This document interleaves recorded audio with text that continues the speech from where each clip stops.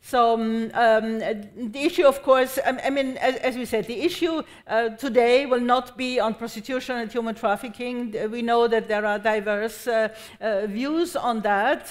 What we know is that answers to prostitution are not automatically also answers to human trafficking. So we have to look very careful at what is going on, and we need to know to see, because otherwise we go nowhere. So again, thank you very much. And now, without further delay, because we are already delayed, we come to our first panel. Just one more word. I mean, what we would like to discuss is, on the one hand, we have experts here who know a lot of about IT systems and what this means. This is, so to say, the basis to understand a little bit. We must admit that we do not know much, or not many, or not too many know much about this, so we are very pleased to have the experts here. And on the other hand, we would also like, of course, to look at human trafficking. What does it mean? You know, has it changed? You know, has it changed the way we address it?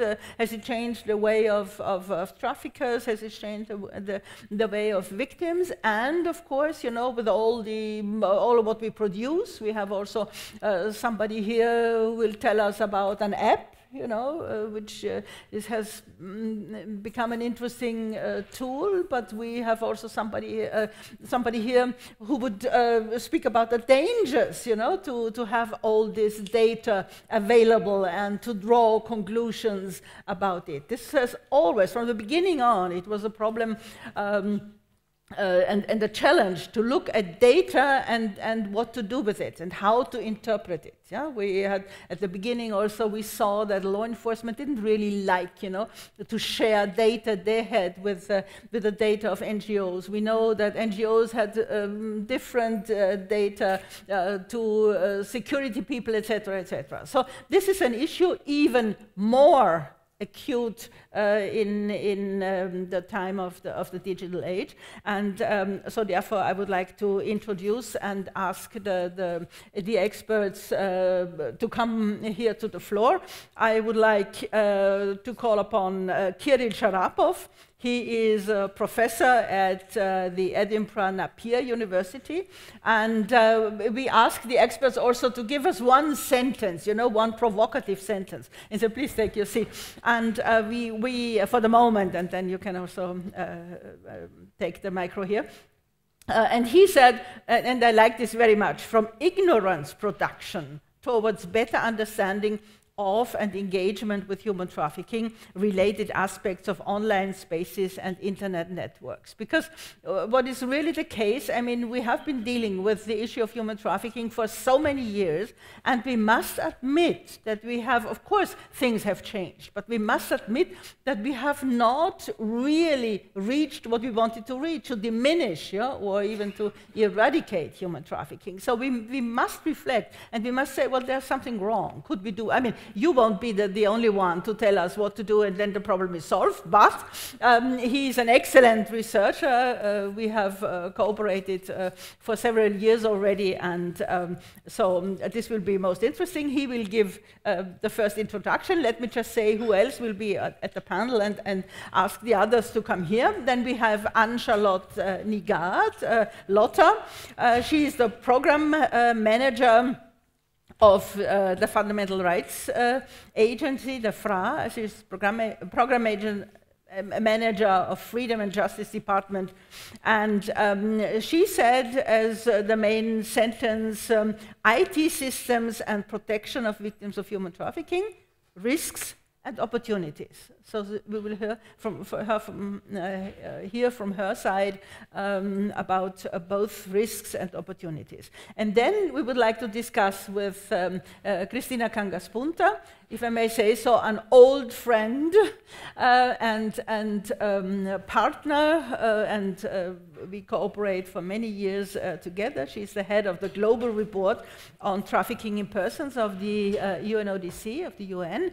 And this is important, you know, because at least we have a global view on what is going on anti-trafficking and on trafficking. So thank you very much. And we have Radu Cucos, the Assistant Officer on Combating Trafficking Human Beings of the OSCE. He is a diplomat from the beginning, let's say, and comes from Moldova. Has done a lot in Moldova to establish the mechanisms and the IT systems on this issue.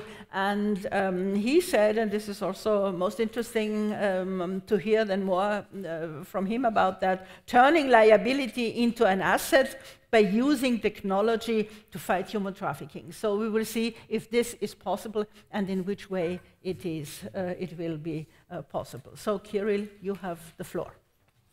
You can also come here if you want. It depends. But you can also stay as you like. Okay. Is it on? Yeah. Thanks very much for inviting me, Helga. As Helga mentioned, I come from the university, so I'll give a bit of a probably theoretical introduction and raise some of perhaps controversial points in discussing or in setting the context for today's discussion. Yeah, hopefully. Yeah. So I wanted to give some theoretical background to whatever I have to say about online world, the internet, and how trafficking is now represented as the problem interlinked with the internet. For a long time, many people believed and still believe that Western Europe spawned and then spread globally a regime of power, the way we control people politically and economically, best described as biopolitics. And in my work and many others who research in this area, I draw on Foucault, who described biopolitics as a set of mechanisms through which the basic biological features of the human species became the object of a political strategy, of a general strategy of power. Prior to this, in the age of the European kings, a very different formation of power, a different way to control people existed, and this power was described as sovereign power. It was defined by the public performance of the right to kill or to let live, and it was done obviously by the sovereign, by the king, and the apparatus that surrounded them. This was the regime which was enacted over tortured, disemboweled, and hacked bodies of humans and sometimes of cats. And I am referring here to a famous work by Robert Darnton, The Great Cat Massacre and Other Episodes in French Cultural History, in which he describes how the apprentice printers who lived in Paris in 1730s slaughtered their masters' cats to distress their masters. And Darnton interprets this as an early form of workers' protest. The Industrial Revolution gave rise to another type of power, disciplinary power, exercised by prisons, barracks, schools, and hospitals.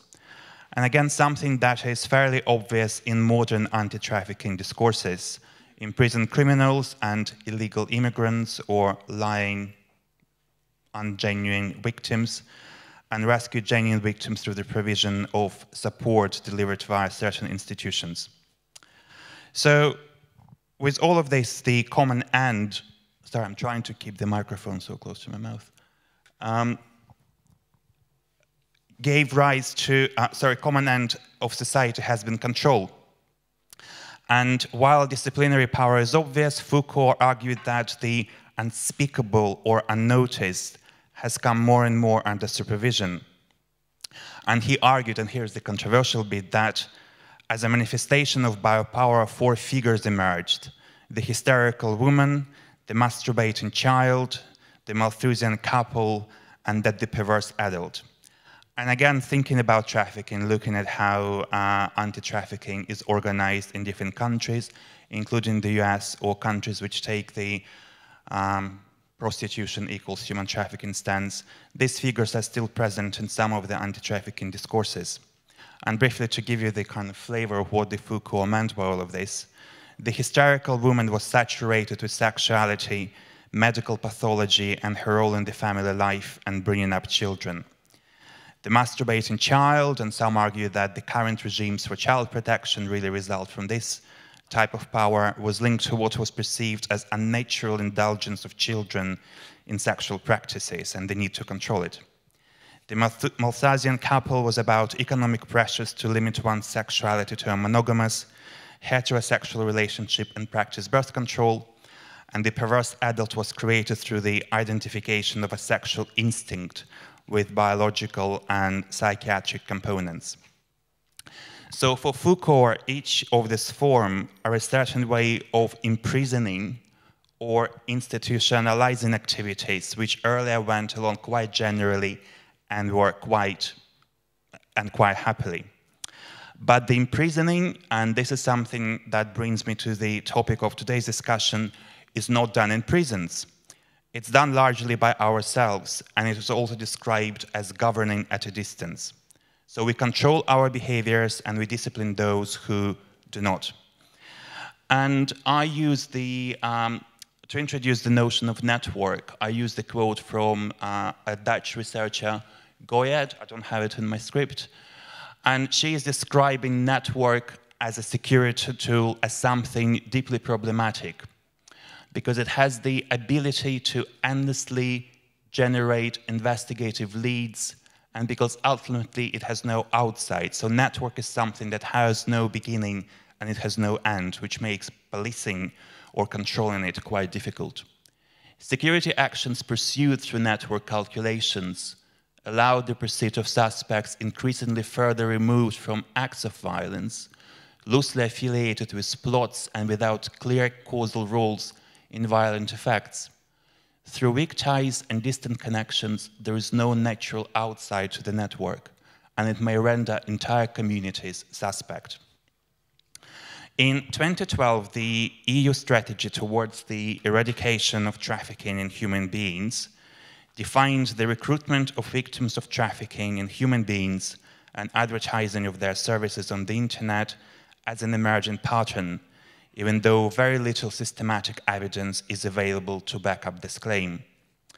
Similarly, the UK's National Crime Agency in 2014 highlighted the use of online dating, social media sites, and advertising of jobs on the internet to recruit victims without referencing any data or evidence. I argue in my work that such developments represent a new phase in largely inept and crime border-centered European anti-trafficking regime. Why? Because such interpretation of problem fundamentally changes the nature of our spatial relationship between human trafficking, criminals, victims, and governments. The state, in saying that trafficking is there when we open up our computers on a daily basis, securitizes everyday life in response to the assumed, it's not proven, it's only assumed, totalizing power of the newly identified and omnipresent threat of online trafficking. Victims are ready to jump upon us from the screen, they can be bought on the internet, and criminals are ready to take advantage of our vulnerabilities, kidnap and sell us into modern-day slavery, or sell modern-day slaves or cyber slaves to us.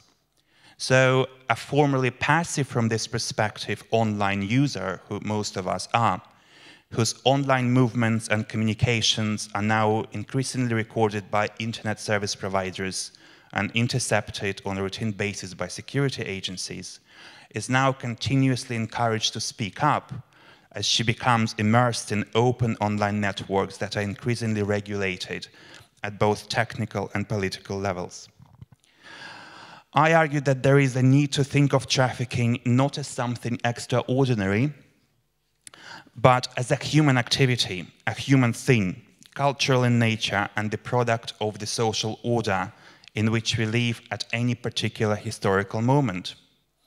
So the trend to represent trafficking as real and everyday, yet intangible threat that lurks behind the screens of our devices is enabled by focusing on a very specific individualized transaction between the two, a particular criminal, and normally it comes with a range of stereotypes, white or non-white male, predatory, middle-aged. So lots of literature on that, how criminals are represented in anti-trafficking discourse and victims. And of course, normally, and there is research available on this, victims in the public understanding and in the media discourse are represented as white, young women trafficked for sexual exploitation. So the question for me should not be why there are exploitative jobs advertised on the internet, but why they're attractive to a reserve army of labor, who Bordeaux described as made docile by insecure employment and the permanent threat of unemployment. My argument is that we need to have more nuanced and grounded ways of understanding how different online spaces mediate engagements with crime, sex, exploitations, and other aspects of our everyday life. The European Cybercrime Center, EC3, says that cybercrime exists in an ethereal alternate dimension. But it's not true, because it still exists in a physical dimension as well. The EC3 is correct to note that computing power and connectivity have been increasing at an impressive pace. However, as such, it doesn't give us the liberation from logistical constraints of the physical world. Exploitation still takes place in the physical world, and it happens because it makes sense, whether it's economic sense or other, something that we are still kind of grappling with. So such work, just a little bit, a few minutes left, such work to materialize the internet is important. If we think of cybercrime and trafficking as ethereal and everywhere, victims and perpetrators can be perceived as increasingly close to everyday life. So we have a new type of governance where citizens are expected to self-regulate their engagement with such risks.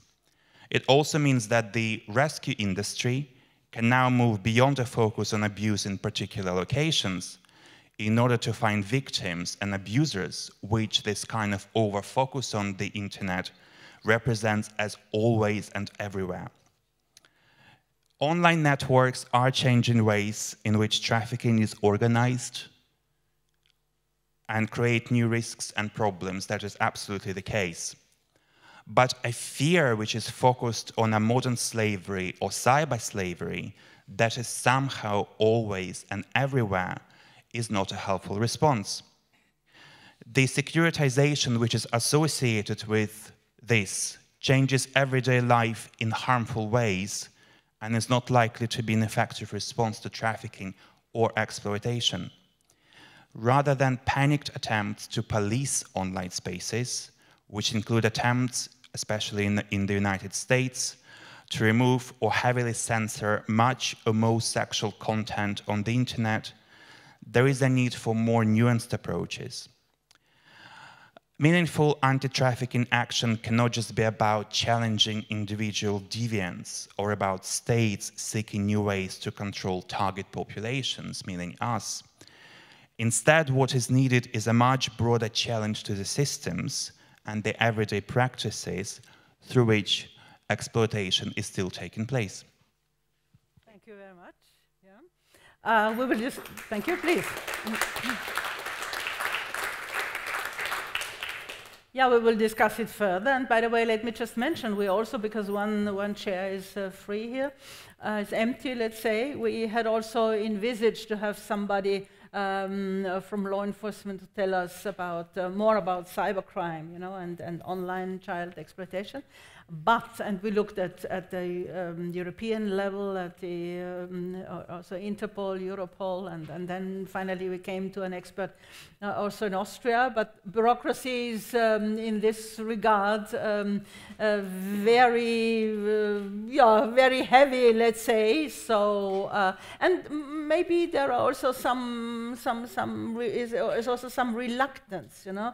to tell about this issue, what is going on. So maybe next time we will stick to the issue, but this time we miss the so-called cybercrime expert, but we have at least the Austrian expert just sent the brother, at least, you know, to our meeting also to report. This is an important issue also. So thank you very much, and we will discuss it anyway further. So I would like now to ask Lotta from the Fundamental Rights Agency to tell us what are the risks and opportunities of IT systems, and is this is of course more than just internet. Maybe you can tell us, introduce this to us, and make clear what the issue is. Please, you have the floor. Yeah, please, you can come here. I'll leave it here. Thank you very much, Helga, for the invitation, and also for the interesting topic of today. I will speak about the digital information, but not digital information in internet, but digital information as it occurs in the EU IT systems, and how it could be relevant for victims of crime, including victims of trafficking of human beings, and also in the fight against trafficking human beings. I will start by saying a few words about the systems itself, because it's something which is perceived as very technical, but the importance for the whole management on the migration security areas is less known, actually. I will second then go into a bit in the opportunities and risks that we have seen in the work of the FRA on this issue, before concluding then with our recommendations and how the EU presently trying to take some of the work further in the reforms of the EU IT systems. So first, there are some drivers that cut horizontally through all the systems. This is the fact that they're increasingly relying on biometrics, fingerprints as well as facial image. Secondly, they're used for multiple purposes, so not only for asylum, which would be the case in Eurodac, but horizontally to apprehend irregular migrants, and also for law enforcement purposes. And this is, of course, when the fight against trafficking and protection of victims of trafficking comes in. We have seen intense developments in these fields in the past few years. When FRA started the work a few years back, we had Eurodac, the Schengen Information System, and the Visa Information Systems.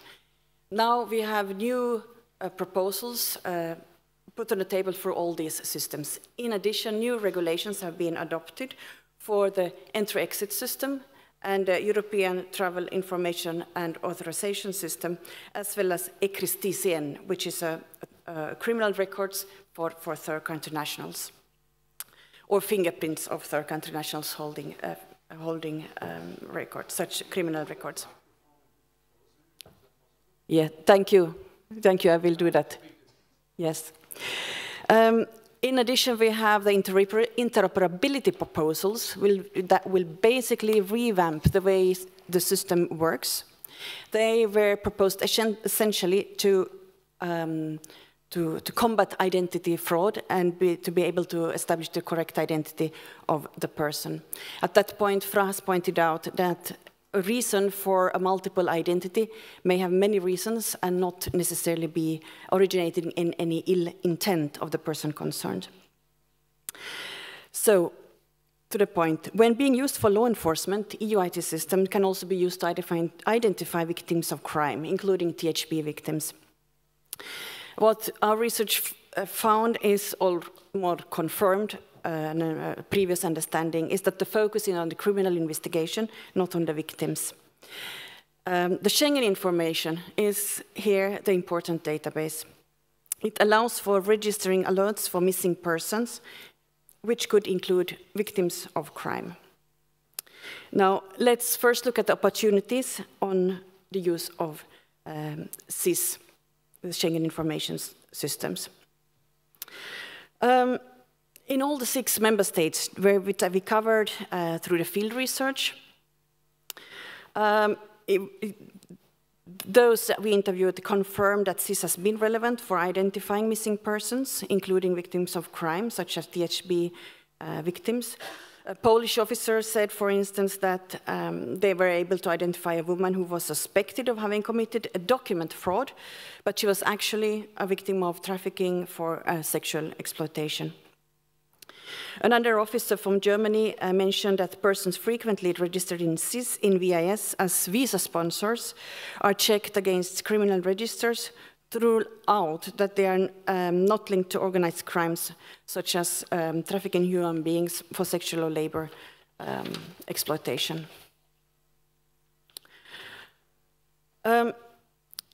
CIS includes alerts on known victims, but in order to profile potential victims of trafficking in human beings, there is a need for human judgment. According to the Anti-Trafficking Directive, training should be provided to officials that come across victims of potential victims of trafficking. These are then consular staff so that they can better handle such cases. You are, of course, aware that the European Commission and the Council of the Baltic Sea States have produced guidelines to identify victims, which can be applied by consular services and border guards. And member states have organized training seminars for consular staff. So these guidelines would increase awareness on how to conduct visa interviews with suspected victims of trafficking, refer victims to providers of medical or psychological support, or issue replacement documents in case the trafficker would have confiscated the original one. On this point, Fra looked a bit what happened in practice. I would like to get, yes, to the next slide. In the small-scale survey carried out at embassies, consulates, and their service providers. Embassies, consulates these days work with service providers to handle accept the applications and take the fingerprints. They were asked if special measures were taken for suspected victim of trafficking. We see here that 1/4, 25% of the officers at the consulates and embassies took such measures, whereas only 8% of the service providers did this. It is, of course, interesting to note, we point this out in our report also, that this could reflect absence of measures to tackle such things, but also the fact that they didn't come across cases in the embassies, consulates.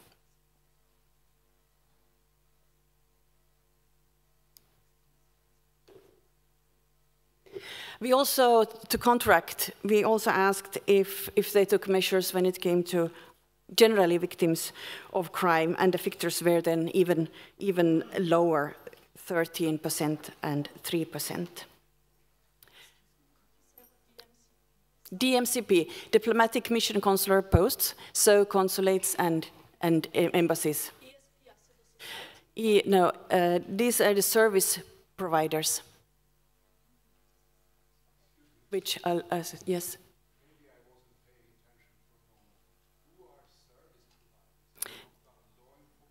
Yes, I was briefly making a reference, it's just very shortly.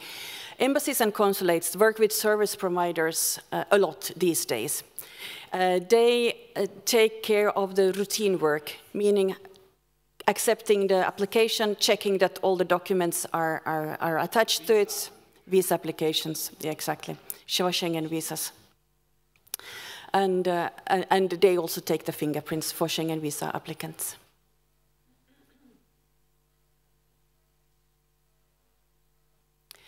Let's now we basically spoke about adults. If we turn to about the children, we also looked at that in the FRA, because the phenomenon on missing children is an issue, and abduction of children. Abduction is typically carried out by the parents or for child trafficking purposes, according to officials interviewed during the field search. And also our research also showed that children reported as missing are frequently encountered at border crossing points. And we asked border guards how often this then happens.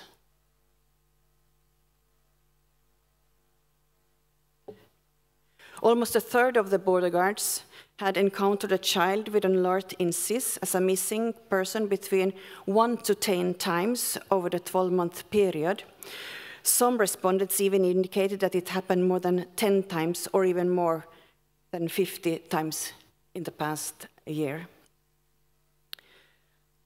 The prevailing opinion among public officials and experts was that the use of biometrics and other data stored in databases could contribute to better tracing missing or adopting children.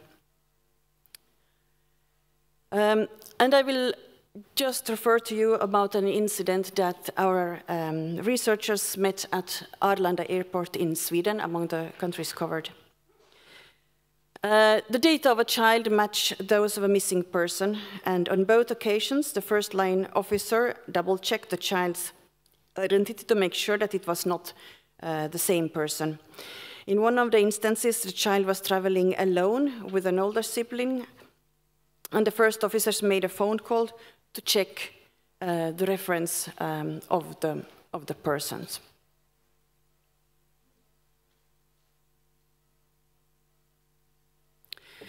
So what happened then when a child is found and noted as being registered as missing child in SIS? It is always sent to a second-line check, according to 78% of the border guards surveyed. Over half of the border guards said that at least sometimes an inquiry is made with the Sirene office, either at the border guards' member states, so where the situation happens, or in the member states having issued the alert. And about 1/3 said that the child is always handed over to the Child Protection Authority, so only 1/3.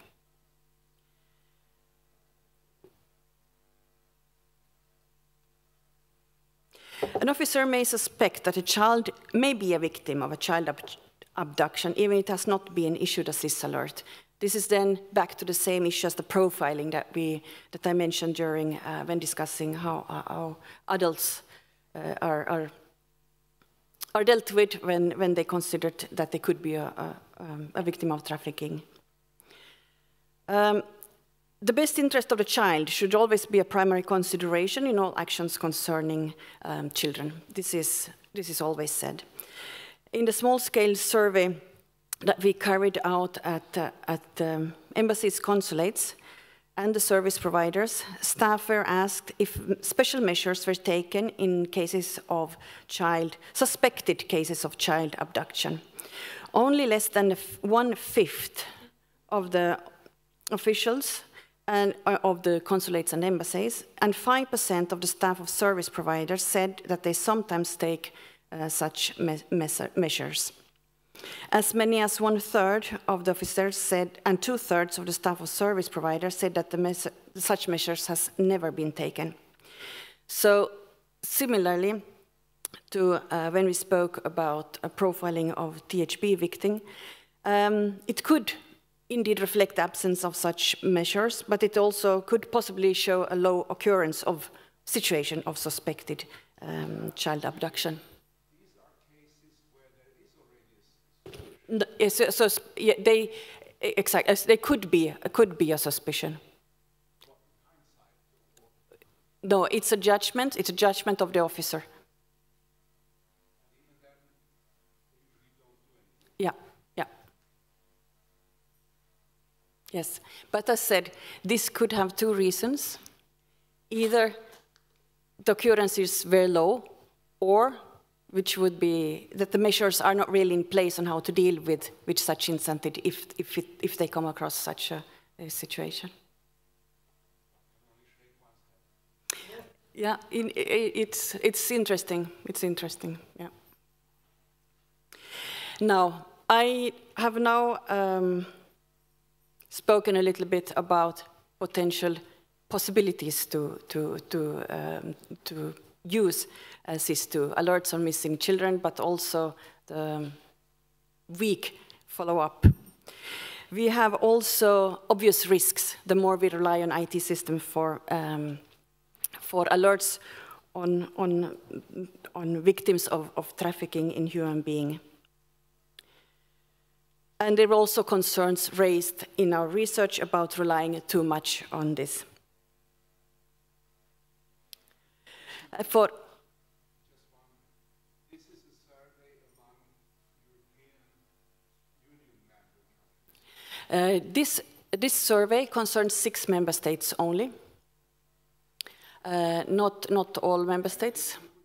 Say they were yes, there was Sweden, Belgium, Germany, Poland, Italy, and Spain. And we looked at some.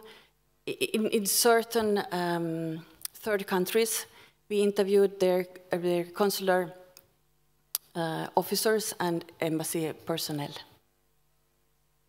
But as I said, it needs to be underlined. This is based on a small-scale survey. It is not a quantitative survey where you really shed light on a phenomenon in terms of quantity of it. Here we look deeper in one issue, and we ask this question. And to put the context, as I said twice already, we don't know if it's because there were actually no cases in that location, or whether indeed there was a lack of awareness of how to deal with such an issue. Okay, we are going afterwards discussing it further. Yeah, it's probably not only you having some questions. Yeah. Okay, please just continue. I started to talk about the risks which could also occur if you try to rely too much on IT systems when trying to design policies to detect victims of trafficking. The first risk is the risk for unlawful sharing of data. And the awareness of the need to rigorously verify access rights may be limited by some officials, leading to risk for unauthorized access.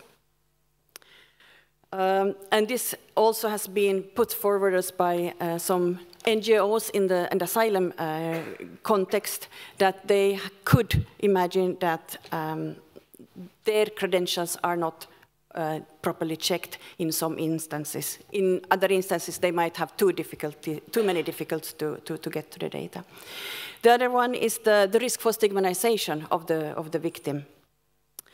While some officials spoke in favor of increasing access rights to databases, including THB victims, others were of the opinion that access rights are enough and should be kept limited because of the risk for stigmatization. So a legal proposal on SIS and other databases are being negotiated. This is what I mentioned. So what could be done to optimize the use of the systems? FRA has been involved in trying to provide advice in the drafting of the proposals, and also to the European Parliament by issuing legal opinions. So the SIS2 proposal will strengthen the possibility to identify victims of crime through alerts on missing persons, including children. And the alert will include biometrics, which was not the case until now. This will mean fingerprints and palm prints, but it could also be DNA in certain circumstances. If the other two are not available. Direct descendants or siblings could provide their DNA. Now, the proposal also includes strict safeguards on the use of DNA. Secondly, there are more explicit categories of missing persons.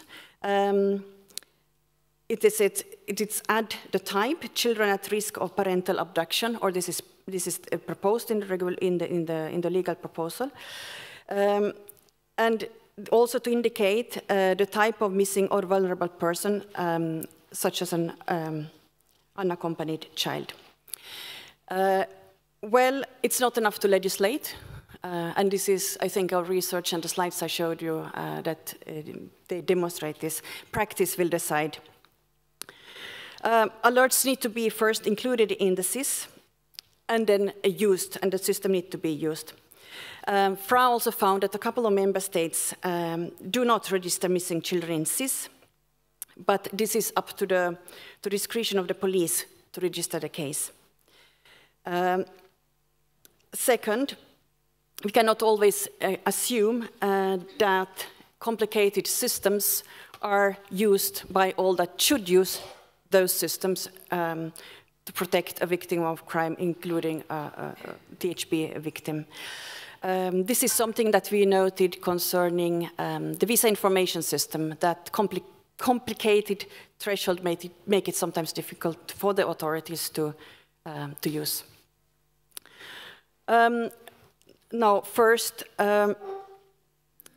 for police authorities to be able to register and to create alert, they need to be in contact, usually in the case of asylum seekers who go missing, with the reception centers. So we have in our recommendations we have put forward, we have suggested more effective cooperation mechanisms between police and child protection authorities, and also with guardians. And this could also be complemented by tailored training for practitioners who may encounter children at risk. When I started to speak, I spoke a bit about the interoperability between the system and how this could help. And they could actually help. It could be done through a particular search interface with limited access to police officers investigating cases of missing or abducting children. This means that if a child would be believed to have been reported as missing, interoperability being Eurodac, where we always have the fingerprints, and SIS could support identification of the child. In our work on this issue, we have to demonstrate that the trafficking the protection of victims of trafficking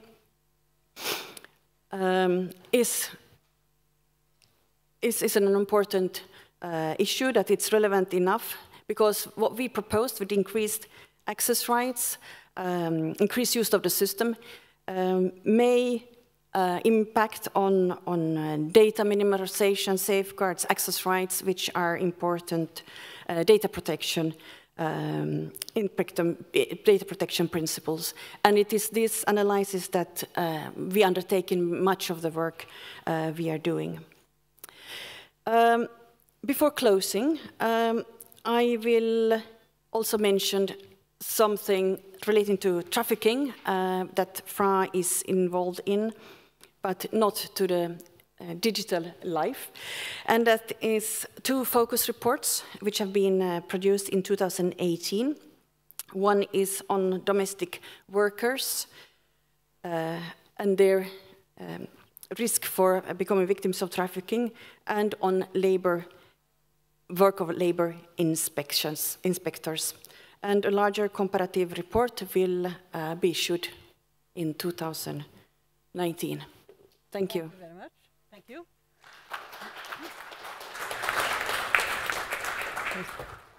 Yeah, to be provocative, I would say, well, it's a lot for law enforcement, and we will see, if we can use it further, and also being provocative, saying, you know, we discuss making photos of children, and so now this goes even further, you know, and all these sort of things. We are going to discuss whether this goes in the right direction, and where we have to be careful and to see what we can do and what we have to do. So I come to Kristiina Kangaspunta. She produces this annual report.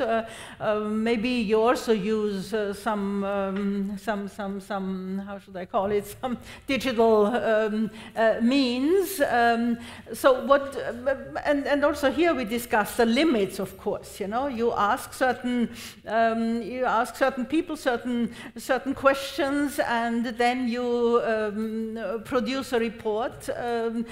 Maybe you can also tell us how you do that, where are the limits of this, and what you think about this digital activities we start to develop. If we if we should do more in this regard, or if we should be more careful in using this, etc., etc. Please.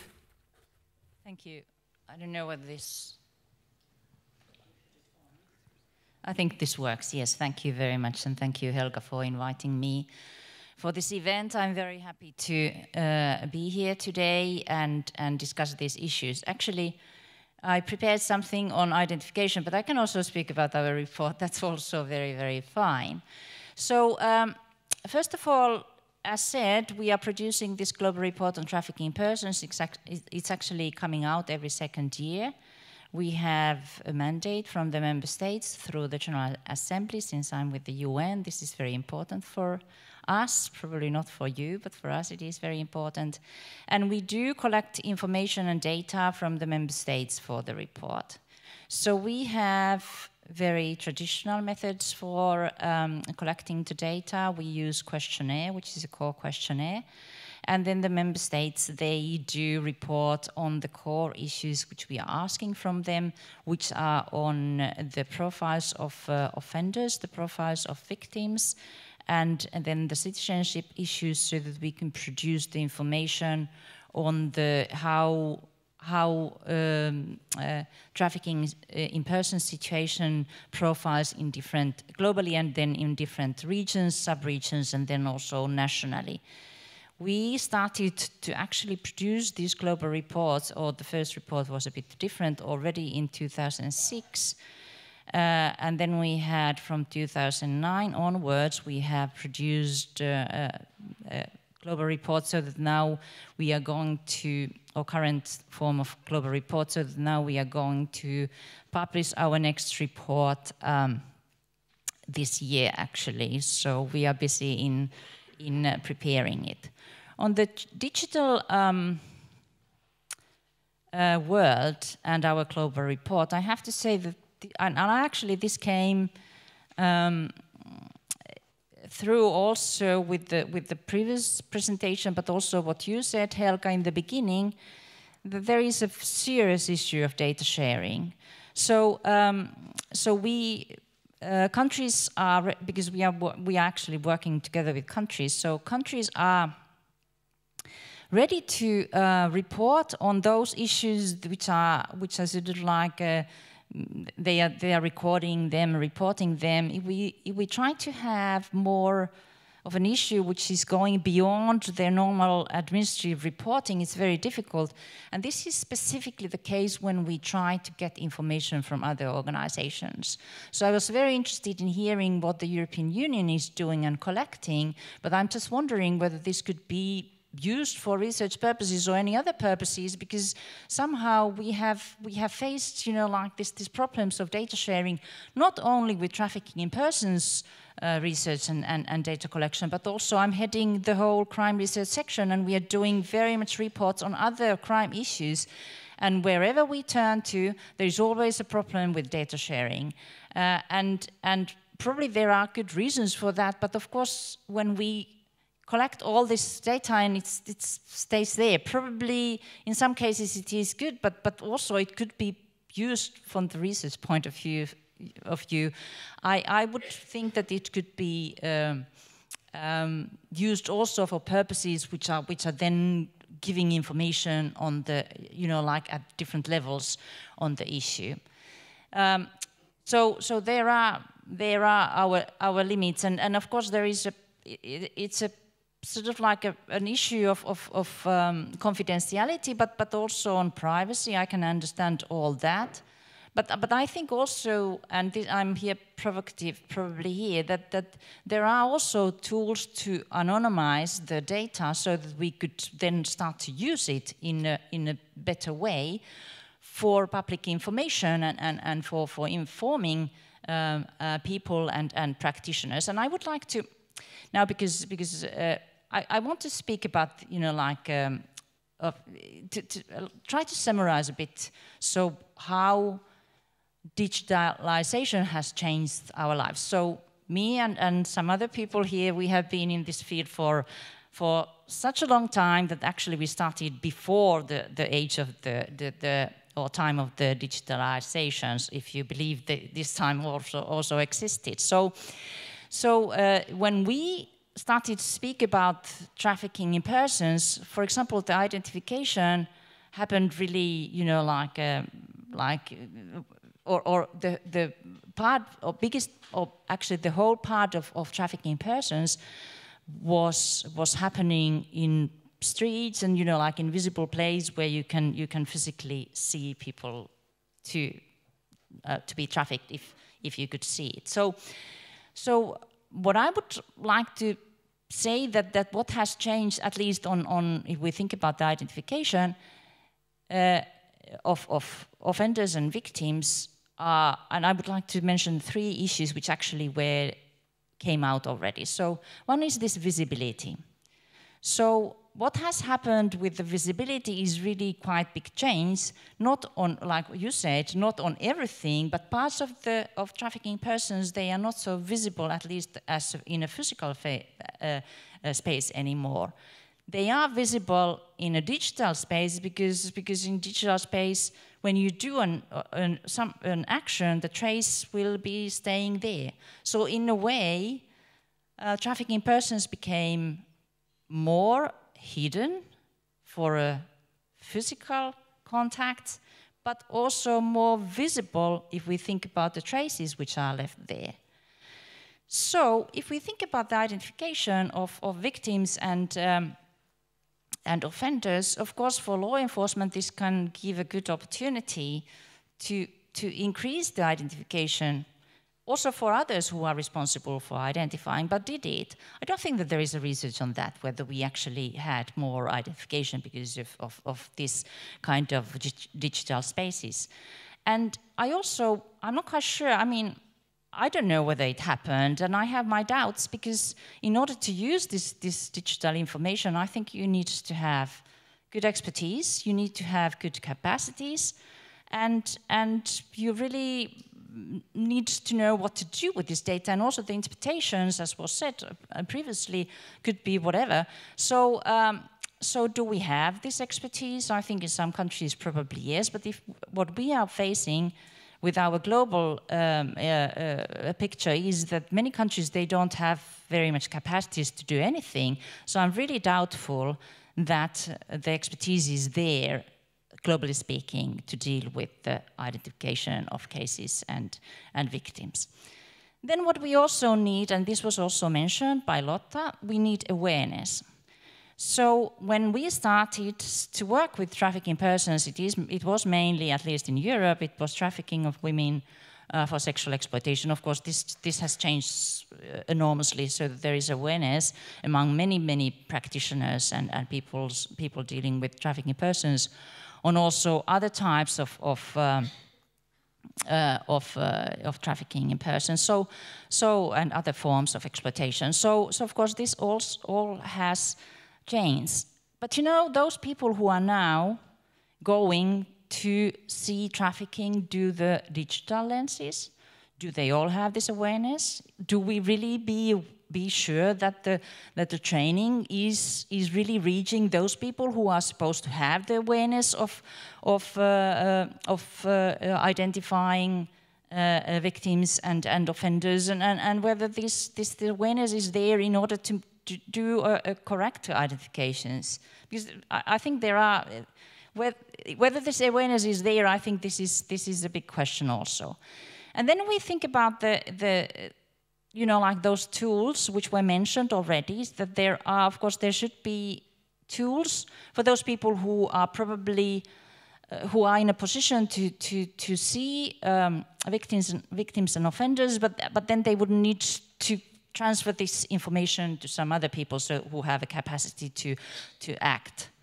So these tools, of course, they might be there, for example, for anonymous reporting, so that even ordinary whoever could really be facilitated to report their suspicions. However, also in these cases,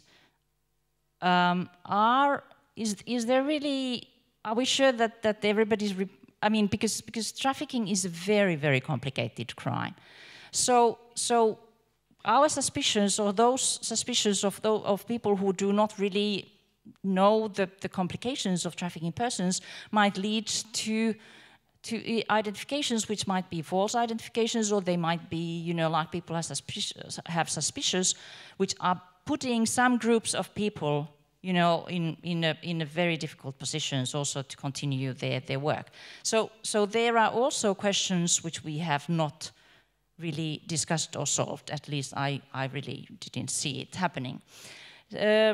So it's all a little bit. I think that we are discussing digitalization, but we don't have really a focused points that we could really put our fingers on and say, okay, this is happening, this is happening. It's all very much on assumptions, and I think we would need to really carefully look into that beyond, you know, like those assumptions.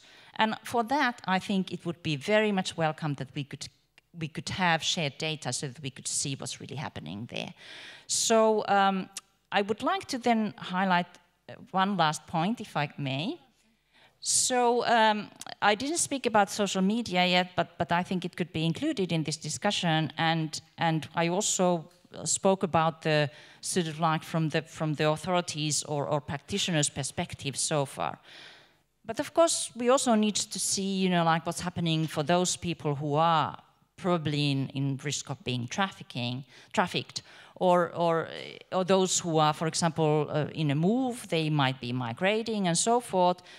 There might be some issues which are connected then with social media. So we did last June, we published our global study on smuggling of migrants. So this is a bit different topic, but as we all know, smuggling of migrants can lead to the situations which could easily lead to trafficking in persons because of the vulnerabilities which are connected to smuggling of migrants.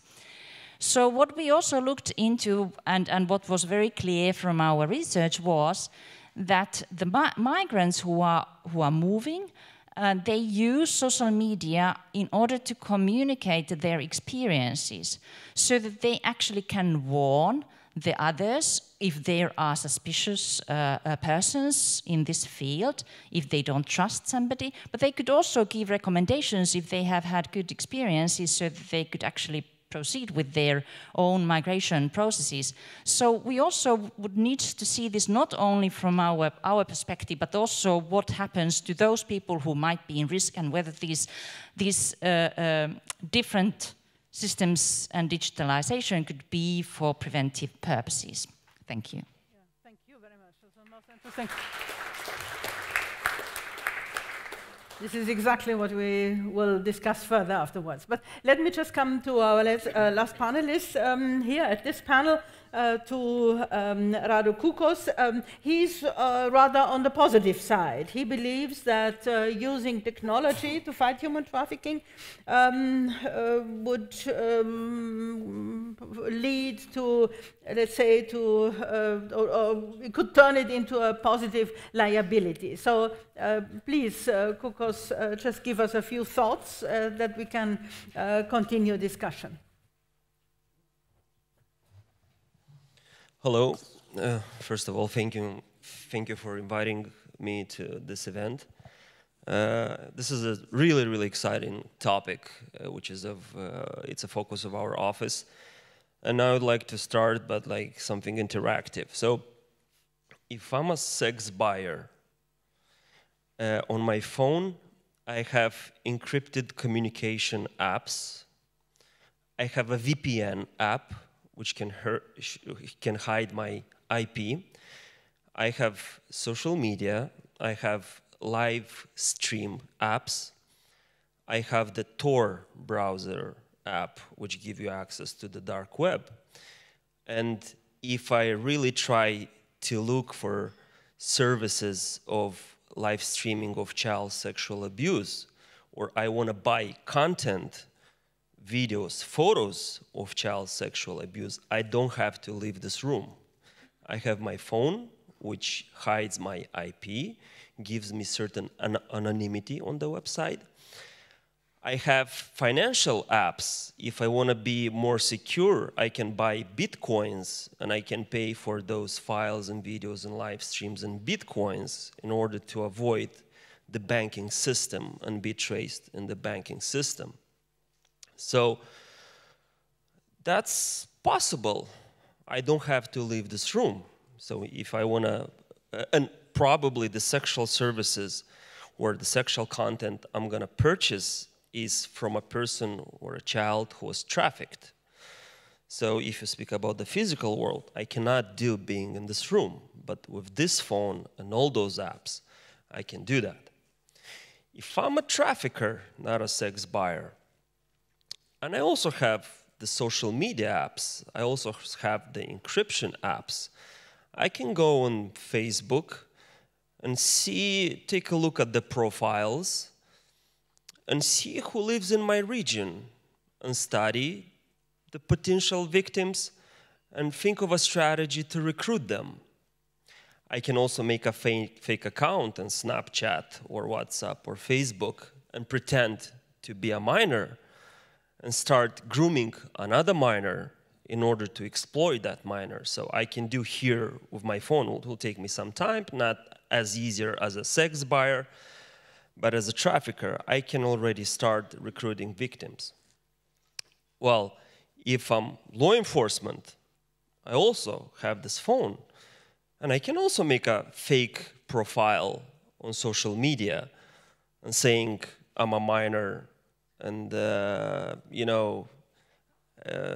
waiting for different requests from different persons. So as a law enforcement, I can also have some kind of anonymity and do undercover operation on this phone. Of course, I'm simplifying right now, but this is the main idea. So this is the impact of technology, is that they made it very cheap in terms of effort and in terms of financial costs to enter the trafficking industry, recruit victims. And so this tells us a lot about the business model that technology allows. And this gives you access to the global market. This shows how it moves from the city, regional, local market, because in the physical world, you're more or less focused on the local market. But this gives you access to the global market. So the technology increased exponentially the opportunities in the trafficking field. So I'm also going to start with some statistics. So for example, the Internet Watch Foundation identified in 2016, so there's a little bit older number, over 57 websites containing child sexual abuse imagery, right? Over 57, and I think this year is going to be even more, and that's the Internet Watch Foundation. There are also some other foundations which work on this and NGOs. There's a really great NGO in the US which is called Thorn. They also have some statistics. 33% of child sex trafficking survivors were advertised online at some point during their trafficking situation. And also according to Thorn, 25 million child sexual abuse images reviewed by the National Center for Missing and Exploited Children annually. And that's, again, it's some kind of older statistics. So you're right that having reliable statistics on trafficking, it's hard, but adding this another layer, being recruited for ICT or exploited in the virtual space adds even more difficulty to having really reliable statistics. But this shows that this is a problem. Another statistics, for example, before the enactment of the US legislation in May, the SESTA-FOSTA Act, in the Northern America, there were 100,000 sexual ads published every day, daily, 100,000. So this shows you how huge, the market was. It's interesting to analyze the statistics, but that's the possibility offered by internet and by technology, because it increases the market exponentially. So what are the current challenges we're facing? So that's the high volume, the economies of scale, the amplification of the market. This is the increased anonymity of traffickers. So let's take the same Tor browser, which is the access to the dark web. It was developed previously for good purposes. So for example, people who want to criticize the politicians, they could do it having this security online anonymity. But traffickers and criminals are using Tor for their own purposes to also have this anonymity online. The development of cryptocurrencies, because the transaction on cryptocurrencies, they're public, but you don't see any names, right? Because the wallets of the cryptocurrency and the accounts, it's a just long number, and it's not association of any name. So this is another challenge for law enforcement, for NGO, and for all the people who fight this. Now, we also have new players, a new instrument. So I mentioned about cryptocurrencies. So according to a Europol report, 40% of transactions within the criminal organized groups, so between them, 40% was made in cryptocurrencies. That's a huge number. But traffickers and criminals, they also want to turn the cryptocurrencies in cash, and they have to go to certain people and institutions to do it. And this is done by cryptocurrency traders, cryptocurrency exchanges. So this is new players coming into the picture. So law enforcement, how did they address this issue? Because you have new players. Another challenge is the knowledge gap existing between countries. We have countries that have some kind of a knowledge on how to look at the virtual space, how to address problems, but unfortunately we have many other countries that don't have this knowledge, and this gap is increasing all the time. And since this is a global phenomenon, you have to have some kind of a harmonization and a knowledge, the same knowledge and capabilities all over the world. Also, we have to think about victims' support. Once some sexual content material involving a victim, it's online, it could be there forever. So there's like the risks of constant stigmatization of the victims. They're always afraid, what if a video of a picture will pop up, and will this not allow me to get a job, or will this be an embarrassment for me? So again, we have to work also on this topic, and I think you mentioned you're going to have some discussions later on this aspect, which is very good. Another challenge which we noted is that what is the virtual presence of law enforcement and NGOs? So traffickers, they moved to the virtual space. They recruit victims in the virtual space. They explore them in virtual space. They conduct their operation in the virtual space. The question is, did law enforcement and NGOs and all the relevant stakeholders moved to the virtual space? Right? In the physical world, police know where are the brothels. Police might know the dangerous streets, so they have a presence over there. They have undercover operations. The question is like, do we have this type of presence in the virtual space, and do we have this risk assessment tools and the mitigation tools, and so on? But again, we also have opportunities. So the way technology helps traffickers to increase the market and to have access to more victims and to advertise more victims, the same way we, the law enforcement and the NGOs, we can use the same tools to multiply our response. So I'm going to give you like a really great example from the US. It's called Project Intercept. And Microsoft developed a chatbots tool for law enforcement. So chatbots, there are robots who talk online. What the police did, they made advertisement on the escort ads on back page in the before it was closed. And when sex buyers would respond to that ad, a robot would talk to him, and a robot would pretend to be a minor person, and they would have this conversation, and the sex buyer would offer, let's meet somewhere, and I'll pay you for your services. And the robot said, okay, let's meet. But when the sex buyer went for the meeting, the police was there. But the thing is that these chatbots, they can discuss with 20,000 sex buyers at the same time. So you don't have the capacity in terms of people to talk to a lot of sex buyers at the same time. But these chatbots, so this is a good example of a force multiplier, is like when the technology help police to increase their response and to address the issue better.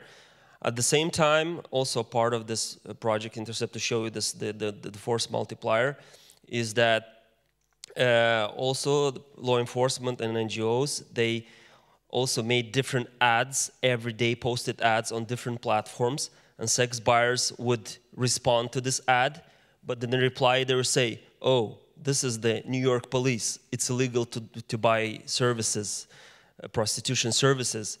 And they would do that every day, and they would like, this is a really great deterrent, and it lowers demand in this case. So, this was, and you can do this at a global stage, right? You can put thousands of ads and reduce demand in terms of big numbers. Another opportunity is the openness of the private sector. So there are really great initiatives around the world where the private sector develop different software for facial recognition, for data analysis, and they give the software for free to NGO and law enforcement. So just a good example is the photo DNA developed by Microsoft, is the Spotlight software developed by Thorn. So Google recently, I think 2-3 weeks ago, developed a facial recognition and forensic analysis tool that they're giving it for free to law enforcement and to NGOs. And that's great. So we will have to benefit from openness of the private sector. Also, another opportunity is leveraging the possibility of the financial sector. You know that one of the principles in fighting trafficking human beings is the follow the money principle, right? So there are great initiatives including in the OSCE area, where state authorities, in partnership with NGOs, have developed trafficking indicators that have been inserted or have been included in the financial analysis of transactions. So a great project is a project developed in Canada by FinTrack, together with Bank of Montreal. So, banks, they have to report suspicion transactions. So the Canadians developed indicators for the banking sector, and based on those indicators, the banks can report possible human trafficking cases. There are initiatives that are around the world, but this is a really good practice that you can take a look at. And again, this is a project which works at the global scale, right? We want IT to be a force multiplier to address trafficking, you know, at the global scale and make a difference, not focus on one particular case. So the financial industry, it's the type of industry that can help us fight human trafficking at this global scale. And another opportunity is the recent legislation on combating trafficking in supply chains. So the US, the UK, Nordic countries, France, the Netherlands, they have adopted legislation by which companies have to prevent trafficking in supply chains. So what does this mean? So if H&M makes this suit and they make it in Vietnam or in Bangladesh or Moldova, where I'm from, they have to make sure that the suit is not made by forced labor, child labor, or victims of human trafficking. So the legislation mandates them. But there's a challenge. Think about a company like H&M. They probably have like 50,000 suppliers around the world. So the question is, how do you prevent human trafficking 50,000 suppliers? Where do you start from? And that's where technology comes in. We have many different initiatives focusing around blockchain. So it's a blockchain allows companies to ensure the traceability and provenance of the goods they produce, and they can also show the weak links in their supply chain, focusing on risk areas, and using this information you can come with mitigation strategies. And again, the supply chain legislation created a market for ICT products. So after this legislation was enacted, the private sector, the software developers came with different products for companies to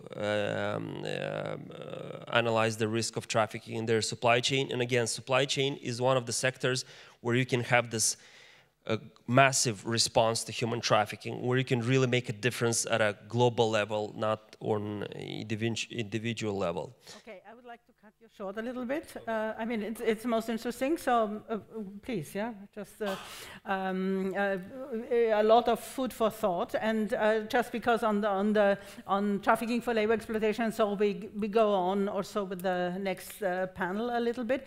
I understood that, of course, you showed what's already there at the criminal side, you know, and you believe that we should we should do the same than the criminals do, yeah, maybe using it for the good, but we will see if this is possible and how it's possible, because listening to you also, we see, I have the impression we are lagging behind, you know, with regard to the digital possibilities we have. So let's simply discuss it, yeah? It's just a question. Thank you very much. It was most interesting. So the floor is open. There's certainly a lot. Evelyn, Bärbel, you said? No. Evelyn, who else? Yeah, here behind. Then Evelyn here first. Evelyn Probst, just introduce yourself, please. Maybe I don't know everybody, so she's the... Evelyn Probst, I will be on the panel in the evening, this evening, and we were quite happy that we have a panel about the digital age this time, because in our daily practice as a protection center for trafficked women and girls, we are like living in the center of that, how to analyze and how to see how let's talk about social media is used to threaten trafficked women and girls. But and there is actually my open questions beside of that I'm still convinced, and I agree very much with the presentation of Kiril. It's real, and it's not happening in the digital world. And I'm still not understanding where is the things which are happening when we are talking about trafficking for any forms of exploitation, whether exploitation is happening in a digital world. And I think we have to be very clear that not everything which is a crime is trafficking. If we're talking about child abuse, yes, it's child abuse, but it's not trafficking. So there are forms of child abuse which are trafficking, but others not. And also getting a sex buyer is not getting a trafficker. So we are not talking about then about trafficking, we are talking about prevention and abolitionist perspectives on prostitution. But it's not our field here. So we can debate about if a sex buyer is a trafficker like it's perceived in certain states of the US, but I think this is not the object we want to get in the field of anti-trafficking. And I also know this project of Canada where they try to trace the money. But do they trace the money of the trafficker, or do they trace the money of the sex worker who is earning money and sending it somewhere? So again, if we are here in there, we have to be very careful. Who is the target and whom do we want to criminalize? Do we want to criminalize the sex worker who is sending money? Do we want to criminalize the sex buyer of another, or do we perceive that as a demand reduction or not? What I'm really concerned about, and where we still don't have any methods, is what you said, and I think it was the first time when it was raised now here. It is social media as a threat and as a control system of traffickers. It's not recruitment. I agree very much with you that I think it's via having profiles of people via social media, it's a lot easier to recruit. But what is really the difference between an internet ad and attracting somebody via the internet? Due to the old newspaper ad, I don't get it that much. Yeah? What is like out of the perspective of the victim, the real difference on that. But what I know what is real different is what you mentioned, the pictures which are online then and can be used always, all the time. We had a case where Instagram was used and after 5 minutes before the 10 minutes before the potential traffickers had been arrested, all the photos of the people had been everywhere. So it was used there. So what do we do there? And that's not a problem of NGOs. That's a problem of police.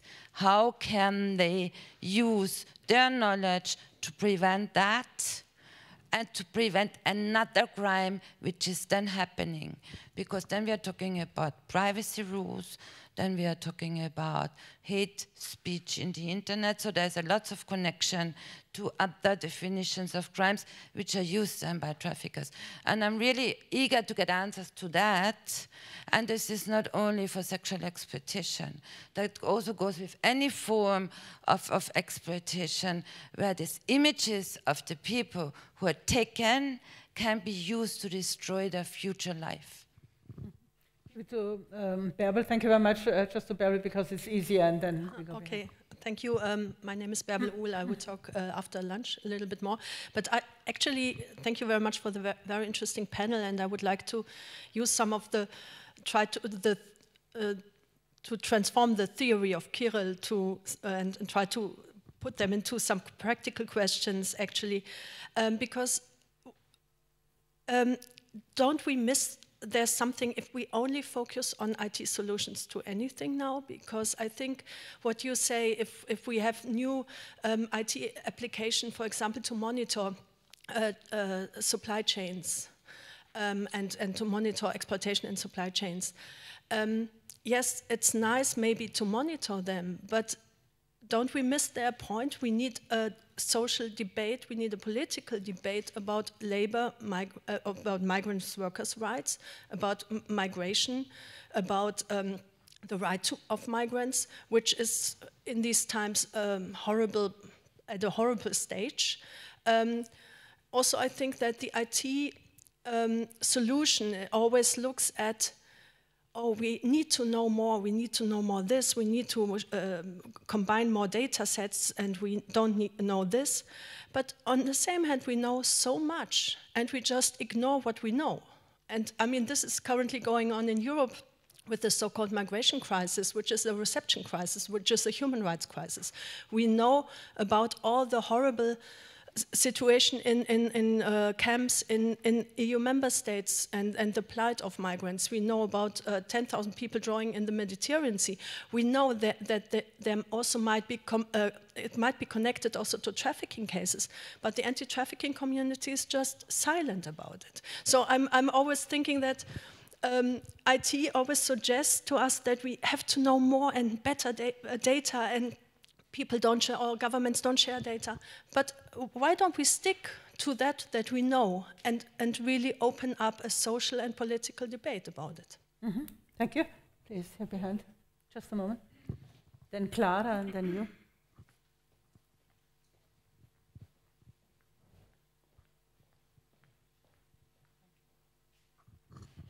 Hello, my name is Melita Šunjić, and I'm coming from the other side, from the refugee and migrant research and research on smuggling networks. And what I have seen in the past years is that there is an opening or an enlarging gray area between trafficking and smuggling, especially on the Mediterranean route. So digital media play a large role there. So what do we see there? People get recruited, people recruit a smuggler, so meaning this is going to be a voluntary transaction, maybe illegal, but I pay and you take me to Europe. And what is happening along the road, then they say, no, it's costing more, we cannot take you on. Then these people are taken for ransom, they are being held for ransom, they are sometimes being tortured. What do the smugglers, turning traffickers, do? They take videos and send them via Facebook to the family of the victim and say, see what we're doing to your son or to your daughter, and if you don't pay ransom, worse things will happen to him or her. Then we see, especially on Tigrinya websites, because you were talking about the bots and digital research. Most of these are in European languages, but the exchanges on trafficking are happening in Tigrinya, in Amharic, in Pashto and Dari, where bots don't work. So what's happening then? The families put those videos on their Facebook accounts and say, please help us. We don't have enough money to set our daughter or our son free. And then people start collecting, families and friends start collecting money to give to those. And this is not happening in the dark net. This is happening on Facebook, and it can be seen, and it is being seen, and it's being monitored. Of course, also recruitment of migrants by smugglers is happening on Facebook, is happening with names, with contact numbers, with all the details that would be necessary for law enforcement, but in languages that law enforcement doesn't necessarily look at. And very often these so-called smuggling experiences turn into trafficking experiences. For instance, many of the Afghan boys who have been Afghan minors who are being sort of taken in relay from country to country by smugglers.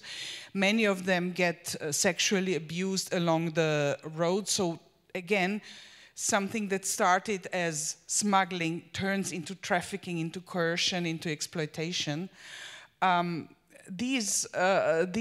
of these smugglers, the smuggling networks, have ads. They are recruiting their customers through Facebook, and this is all visible and this is all out there.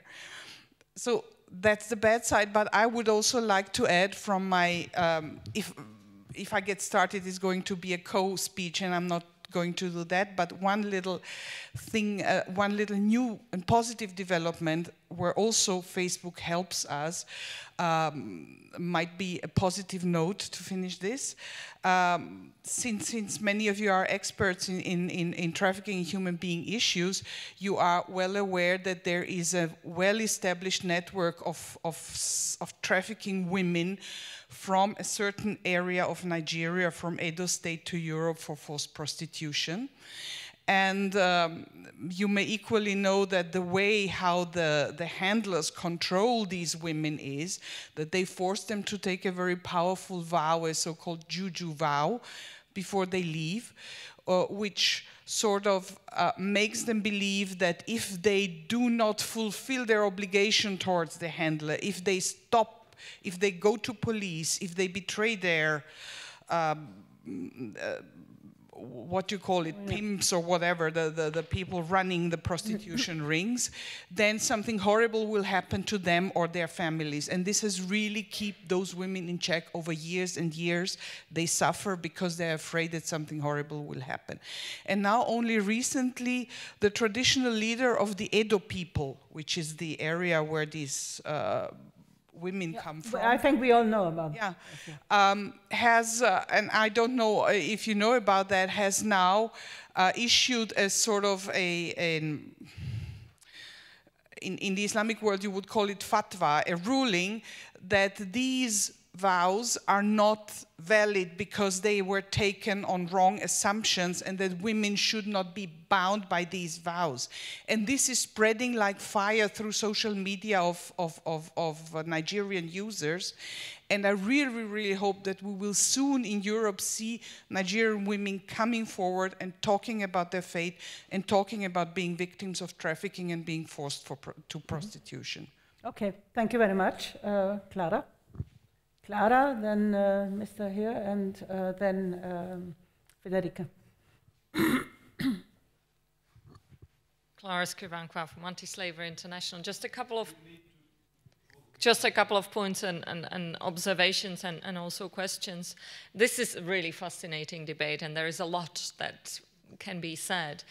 And interestingly, and just to your I really liked your points about sort of the technology being used by businesses, and I'll talk about it a little bit more this afternoon. And I was just an observation. I was at a conference at one of the big businesses that I work with in an advisory capacity, and there is a lot that's being discussed around artificial intelligence and the robots that are coming. But one point that we can learn from the private sector is they have tried a lot of technology. And what they have actually, many of them, while there is the whole scare of robots replacing workers, there is also a lot of learning around technology actually cannot replace certain things. So you can have a tool that helps you do something, but that often depends on the quality of the information that goes in first, and the verification and the updating of that information. So, you know, a few years ago, when the digital world was coming into anti-trafficking, we were talking about joint databases of information and victim management systems, and a lot of those have died because the information, there was nobody to put the information in, nobody to update and verify the information. So I think we can learn from that, and particularly from the private sector, from all the supplier databases that a lot of private sector is moving away from now, because they actually don't necessarily give you the information that you need if the people at the beginning and throughout are not verifying them. So I think we need to be very interested in the learning of those that have got the resources to go with the new technology first. Also, on the points that Kiril has made, I think this is really important.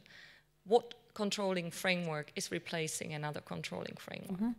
And the fact that people who are trafficked were subject to a controlling framework, we all know they are at risk of being controlled by replacing another framework with a protective framework that is controlling as well. And I think that's something to really talk about. But at the same time, we talked about a lot about the horrible things and the traffickers being online and traffickers being on social media. Actually, I would like us to talk a little bit more about technology as a source of empowerment and agency, because there is a lot out there, and I'll give you some examples after lunch as well. So I would like to hear a bit more about that, so that it's not really just sort of the scary prospect of the dark internet. And my final point is, and that's more on the positive note, is the transparency movement, especially within the business supply chain area, but increasingly, not just in there, also when it comes to public procurement. There is a push for more transparency. And there is a lot of information that actually is transparently available. And I think we need to be asking for more of that. And moreover, what we need to do is to scrutinize what's out there. Because at the moment, and you talked about H&M, and there are others out there that have published lists of factories where they produce stuff. Doesn't stop anybody from us to actually go and wait for the workers outside the factory and have a chat with them and say, well, this is what they're saying on their website. Are you really being paid what they say the workers in their supply chains are being paid? And that's a really positive way. And the actual thing is the workers often don't know that this information is out there on the website, that there are people who can find out that there are 10,000 workers in this particular factory in Vietnam. Mm-hmm. Thank you very much. Sir, please introduce yourself, because we don't know anyone.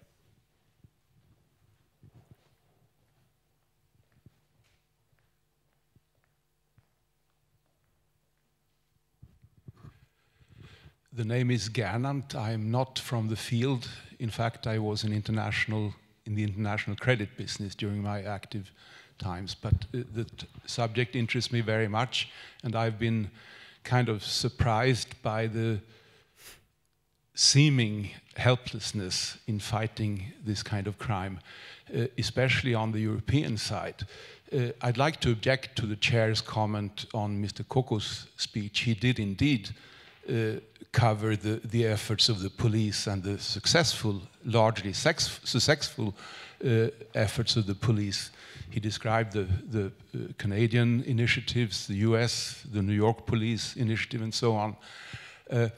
Interesting to me is that whenever these, say, child pornography rings were exposed, and we had a few cases of that type in the last years, the initiative always came, in my perception, always came from the US, from Canada, sometimes maybe from the UK even, or from Australia.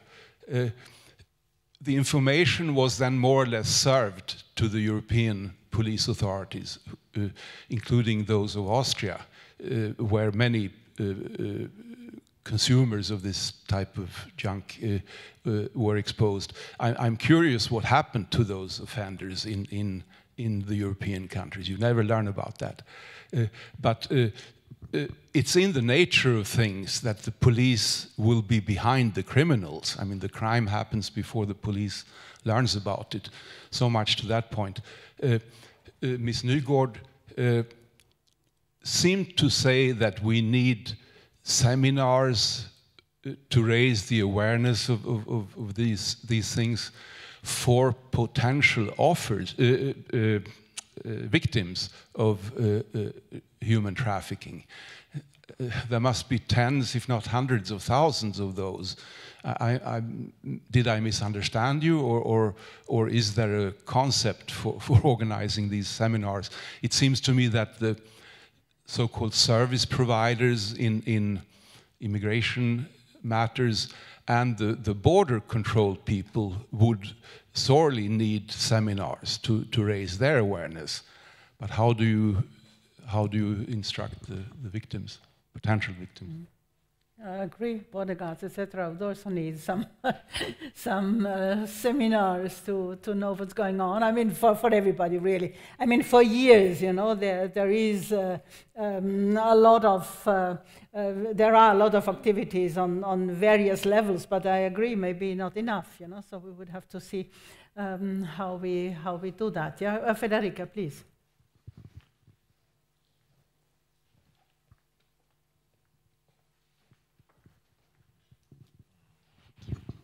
Yes, Federica Marengo. I work for ALC, an NGO in the south of France. We provide assistance to victims of trafficking, especially Nigerian ones.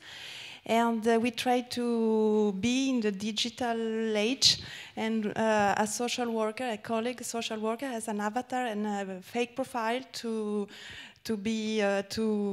see what happens on Facebook for the Nigerian community, and to know what happens and who is a friend of whom. So this is helpful for us to better understand the community, but we think that Nigerian community is very clever, and they know when they don't have to use the internet and the digital tools, especially for the money transferred. They don't use anymore. Well, in France, law enforcement tell us that they don't use anymore the digital tools to transfer money, but just some men who transfer money with wallet or trolleys in order to avoid the anti-trafficking efforts. So just to share with you this specific example of the Nigerian community. Some more interest from the floor, because then I would go back to the panel and ask the panelists to react on or to comment on everything. So who would like to start? You would like to start, please. I'll start. Good, no? Well, what I wanted to finish my presentation is that technology used for trafficking, it's not a new form of trafficking. And also, what I wanted to say is that technology is the easy part. Changing mindsets is the difficult part. So basically, technology has to complement our effort. We don't have to forget about the other stuff we're doing on preventing and combating trafficking. We have to use technology to multiply our efforts. Technology doesn't replace the work, you know. Clara mentioned about companies using technology for the supply chain, but technology just gives you information. Then we have to work with this information. We have to figure out how to connect the dots. And technology doesn't arrest traffickers or saves victims. Technology kind of has to help us to do this.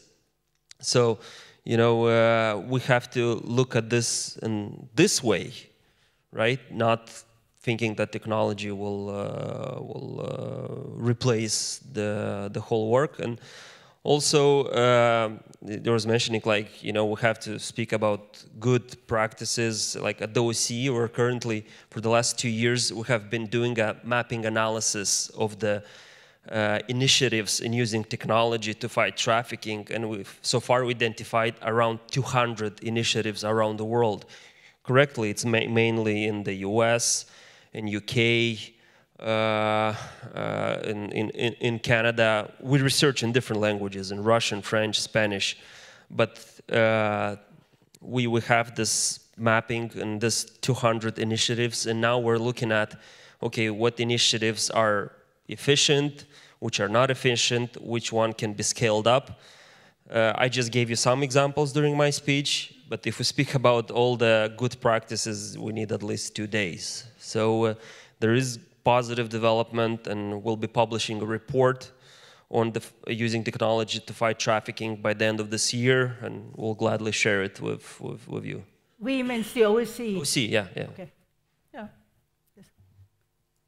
So, is this working? Yep.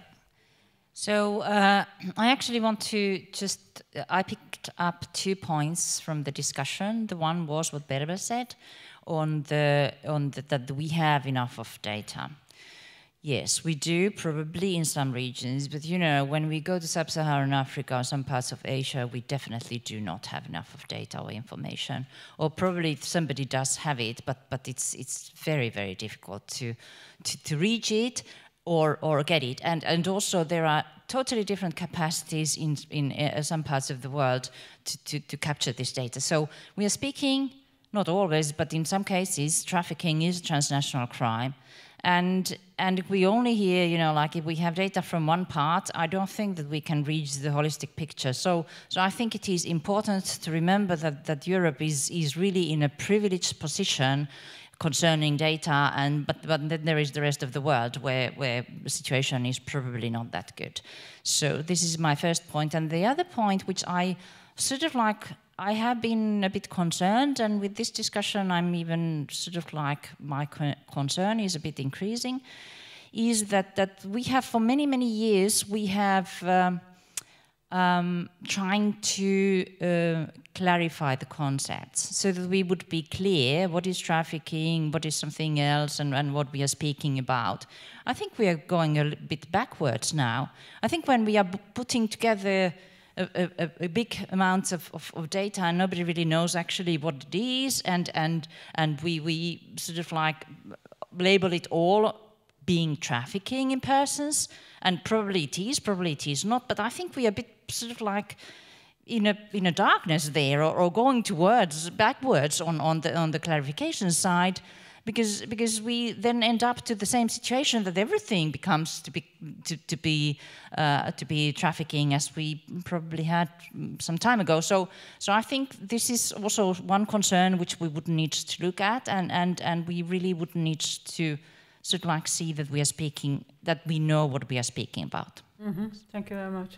Kiril? I wanted to mention one of the projects I'm currently involved in with my colleague from Dundee University in Scotland, John Mendel, where we looked at about 250 anti-trafficking apps available for not for purchase, for downloading, either from Android or from Google Play or from iOS for Apple users. And so we had a look at 250 of them, and most of these apps who are designed obviously for the general public to either report or educate themselves about what human trafficking is. Most of these apps appear to be dormant. So if you look at the number of downloads which are available via Google Play for Android operating systems, the actual number of downloads for most of the apps are quite low. Most of these apps were quite expensive to create.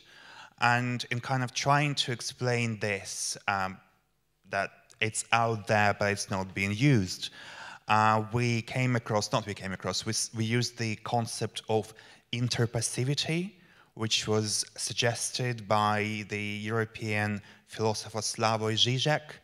And he used the kind of example that some, I think those who are much younger, would not be able to relate to. You remember we had those VCRs where we would leave them and set them at a certain time to record the program on the television where we're not at home. There was no Netflix, there was no BBC iPlayer. And of course, in most times, at least me, I would never even go back and look at these programs because I never had time to watch this program in the first place. But the very realization that it's there on the tape and I had a stack of them kind of made me feel happy. So that's what the Žižek is explained by interpassivity, that it's there, but it's staying kind of, it lays dormant. You're not interacting with it. So with many of these tools, at least which are directed at the members of the general public, we are kind of thinking, well, maybe it's the interpassivity. We know that there's something going on. We know there are tools. We know that someone is monitoring, but we don't actually care. And also there were questions or there were comments about awareness raising. And again, there's very little research available in terms of, well, how much awareness there is and whether awareness translates into action. We all know, well, most people who go to H&M or Primark, that, you know, the t-shirt that we buy, and that's been discussed many times before, for €2, probably something dodgy would have happened, but really, do I care? People would say. So it's kind of, you know, awareness raising as such should be another probably topic where we need to explore whether we are aware but not active, or whether we are not aware and not wanting to be aware. Because again, it goes back to this, what I did mention in the presentation, the whole kind of study of ignorance, and it's called in social sciences, there is a special word for that, agnotology. And the key question in this study of ignorance is, why don't we know what we don't know? Whether someone is actually benefiting from us knowing some things, but not knowing the others. So that's again another concept, you know, the ignorance production, which could be applied to the kind of the whole business of internet and trafficking, and us being the kind of passive users of that. Absolutely, yeah. Thank you very much. Please, Lotta. Thank you. I will start with technology as an empowering agent, and then move on particularly to the question of the limits of technology, where human judgment is needed, because this is really where your question comes in. Now, technology as empowering in the fight against trafficking in human beings, this is exactly the alert in the Schengen information system, which is completely used for that purpose. And these are now enhanced also in the legislative proposals being discussed. The same direction is going on in the proposal to the visa information system, where access by law enforcement, which is generally subject to restrictions and hurdles, is made more easier if it is a matter of trafficking, and to protect the victim of trafficking. Now, as I also explained, we have the interoperability, where exchange of biometrics could make it easy to identify a victim of trafficking. Now, there also, we have in the next step, when somebody has gone through the process and perhaps needs a victim of crime, needing a new identity. There we have additional challenges for these IT systems, because the biometrics will be the same. Here it is very important that the officials are aware, and there will be immediately a pop-up in the system that this is a new identity of this person. The person is protected.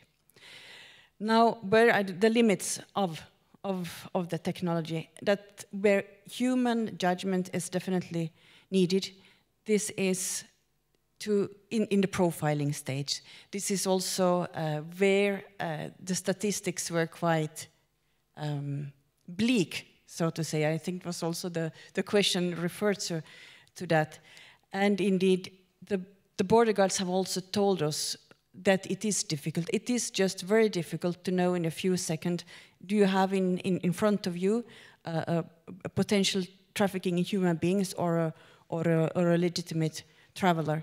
And this is something which is, Frontex, for instance, is aware of this, and I put also some effort in trying to just increase the capacities to improve ways. But it is different, and this is very the limit of technology. Here, human judgment is necessary. Mm-hmm. Okay, so thank you very much for this panel. Let me tell you, you find all the material at our website afterwards, so we can read again and continue on this. And you know us, you know, this is just the first moment to discuss it. We will continue and get deeper into the matter. I would really like to thank the panelists. I think it was most interesting for all of us. And now we have a short break until 1:30. Please, 1:30 we have the second highly interesting and highly valuable panel. Thank you very much.